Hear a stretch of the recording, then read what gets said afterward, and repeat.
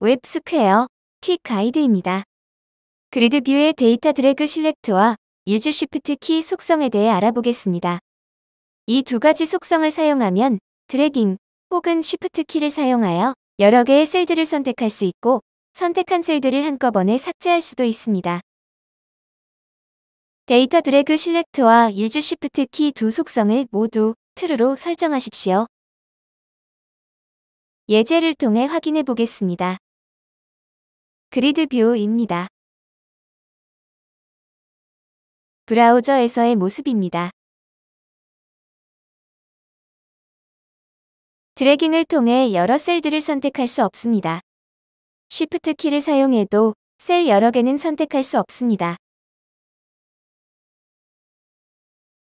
프로퍼티 뷰에서 데이터 드래그 실렉트 속성을 true로 설정하십시오.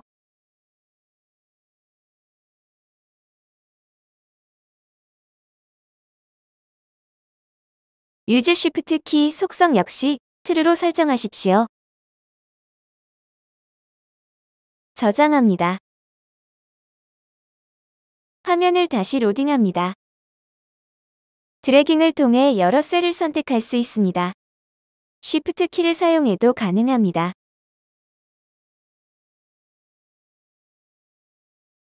선택한 셀들은 삭제 버튼을 눌러 한꺼번에 삭제할 수 있습니다.